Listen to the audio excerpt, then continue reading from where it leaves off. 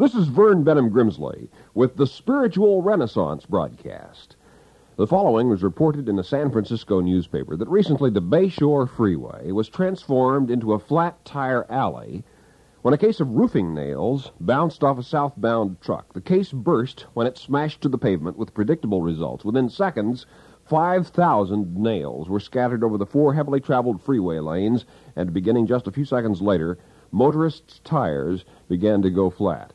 A highway patrolman said flats on more than 40 autos and trucks were reported. A little 1-ounce nail can stop a huge 2-ton truck, just as certainly as little doubts, fears, and anxieties can inhibit and impede the mighty joys and satisfactions and meanings human life was intended to have. Jesus of Nazareth once said, "Have faith as a grain of mustard seed." What he was saying was that faith, hope, and idealism may have small beginnings in a human being's life, but given cultivation, they will grow and flourish.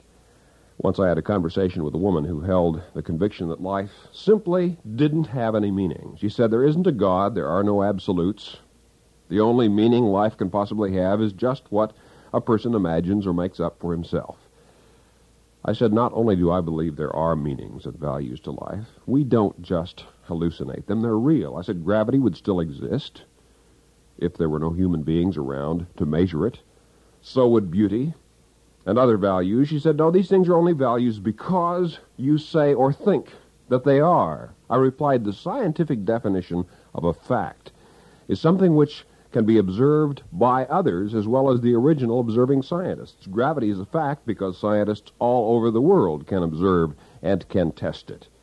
But people all over the world similarly recognize beauty and value love and goodness. These things, too, must therefore be real. They are as real as the findings of science in their own spiritual fashion. Life does have meaning. God thus created it to be, but the finding of that meaning involves going beyond shallow egocentricity, skepticism, and doubt into a world of personal spiritual discovery. The famous language expert, Professor Stuart Flexner, found that the most common word spoken in the United States is the word I. More often than referring to anything or anybody else, human beings talk about themselves. Yet the great spiritual teachers of human history have reiterated the necessity of the individual getting outside of himself, beyond himself, becoming increasingly interested in the lives and well-being of others. The two great commandments of Jesus were the love of God and the love of others, with the self listed as third priority. According to a Harris poll, 81% of the people in the United States of America said health was the most important thing in life. Second, they listed peace of mind and having high standards of living. But in the final analysis, medical science has found that even good health physically depends upon peace of mind, on the psychology, the psychosomatic effect of negative or pessimistic thinking is measurable on one's physical medical charts. An interior equipoise of spirit derived from knowing who and what you are, where you came from and where you're going, and why you're here, will make a difference in every aspect of life. You can only find these things in the finding and knowing of God. In this, there is joy of living. Your life can be filled to the very brim with meaning and with purpose and with promise. You can arise each morning to greet the alarm clock and the morning sun shining through the curtains, or the fog rolling in through the window if you happen to live in San Francisco, with a sense of zest and purpose and real challenge as a child of God, rather than cringing and shrinking from them. Jesus indicated that people are not to be merely colorless ascetics, but should have a sense of spiritual zest about life. It was said of one pious old preacher, nobody on earth could dive deeper into the truth, stay under longer, or come up drier. When religion thus becomes withered and dry, it needs a new infusion of experiential faith, of worship and praise, and the downright joy of the simple truth of the love and the mercy and the goodness of God. As it is written in the Scriptures, taste and see that God is good. You can experience this, not just theorize about it. It's one thing to imagine the taste of a banana. It's another thing to eat a banana and know what the taste tastes like. You can experience firsthand and personally what it is to be loved by God, to recognize, to accept the love which envelops and surrounds you and is within you this very moment. If only you will have the faith to believe it. It'll change your life. One day I was walking down the street and I saw a man who was unquestionably unhappy, long face. Barber would have charged him twice to shave it. I got the feeling if he'd walked the street from one end to the other, it would have been raining by the time he got halfway. Your personal, individual philosophy of life is going to make a tangible, real difference in the moods, the attitudes, and the way the other people around you feel. You can literally take part in the changing of the world by being first yourself a transformed individual, by beginning to live in vigorous faith, in love and joy and goodness. As the son or daughter of God, you were born to be, and in truth you are. I've noticed that usually when a person says things are looking up or things are looking down, what that person really means is that he or she is looking up or he or she is looking down. Philosophically, you personalize reality. You impute your own feelings onto life. When a person is feeling bad, he says the world is bad. When he or she is feeling good, decides the world is good. The ultimate choice is simply faith or despair. I have met people who could look up at the sky, I think, after a shower and criticize the color scheme of a rainbow, who could say, I don't think that purple quite matches the cloud over there. Don't you wish the yellow and the green were reversed, or it doesn't go with the sky? Yet God has given to every person the power to appreciate the beauty and the truth and the goodness of life, but the decision to cultivate these spiritual sensitivities is your choice to make, and it makes all of life an adventure and exciting. There was an ambitious young author who once took a manuscript to George Bernard Shaw for criticism. Shaw dozed, and then he fell asleep, and the boy was reading the manuscript to George Bernard Shaw. Finally, this young man remonstrated, saying that he'd come for Shaw's comments. My dear boy, Shaw said, awakening from his doze, sleep is a comment.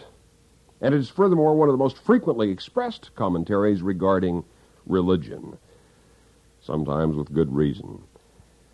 Man has been described as a creature of dissatisfaction.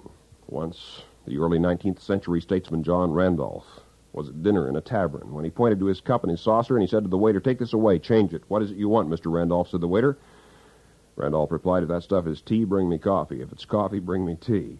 There is also within human beings a sort of divine discontent, a longing for inward transformation, a persistent religious restlessness which craves ultimately for God and which is bored or dissatisfied with anything less. Whomever you may be, you are a son or daughter of the divine, and by faith you can realize and actualize that ennobling truth.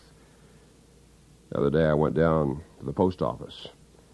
I was picking up the mail, and inside the box there was a notice. I was supposed to get a package at one of the windows. It was a parcel too large for the box. That package was mine already. It had my name on it. It was being held just for me. There was no postage due on it.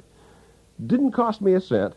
It was mine already, but I still had to go through the process of claiming it, to receive it. And in precisely the same sense, God loves you already. God has strength and joy and peace and a will for your life and goodness for your life already. But you have to claim these things. That's what faith is. By living faith, you accept, you appropriate to yourself that which God has already freely given from His love, His goodness, from His inexhaustible being to you. And you then begin to live as you were born and created and intended to live. And this is an exciting enterprise. Human beings are born adventurers. In 1492, Columbus sailed. In 1497, Vasco da Gama navigated around Africa to India. Pedro Cabral explored South America in 1500. In the 1520s, Magellan sailed around the world. Historically, humankind has loved to explore the world in which it exists, but few have deeply explored the world which exists within humankind. There is an inner kingdom, a royal realm within each human being, because the very divine spirit of the universal God has been bestowed upon humanity. And there is joy and solace in that. Douglas MacArthur once wrote, "You are as young as your faith, as old as your doubt. As young as your confidence, as old as your fear. As young as your hope, as old as your despair. In the central place of every heart there is a recording chamber. So long as it receives messages of beauty, hope, cheer, and courage, so long are we young. When the wires are all down and your heart is covered with the snows of pessimism and the ice of cynicism, then, and then only, are you grown old." And the brave, blind, dauntless Helen Keller once wrote, "Join the great company of those who make the barren places of life fruitful with kindness. Carry a vision of heaven in your hearts, and you shall make your home, your college, the world correspond to that vision. Your success and happiness lie within you. External conditions are the accidents of life, its outer trappings. The great enduring realities are love and service. Joy is the holy fire that keeps our purposes warm and our intelligence aglow. Resolve to keep happy, and your joy and you shall form an invincible host against difficulty." Authentic progress of whatever sort is invariably thrilling. Consider the woman who went into the butcher shop, asked the man behind the counter to show her a 20-pound cut of pork. He did so, and then he said, "Shall I wrap it up for you?" She said, "No, I've been on a diet. I lost 20 pounds. I wanted to see how much that is." To make progress in your existence, whether physically, mentally, psychologically, or spiritually, is exciting, but the most exhilarating progress of which human beings are capable is spiritual, living as the son or daughter of God in truth you really are. And the discovery of that joy awaits you this very moment, if only you will dare to believe it.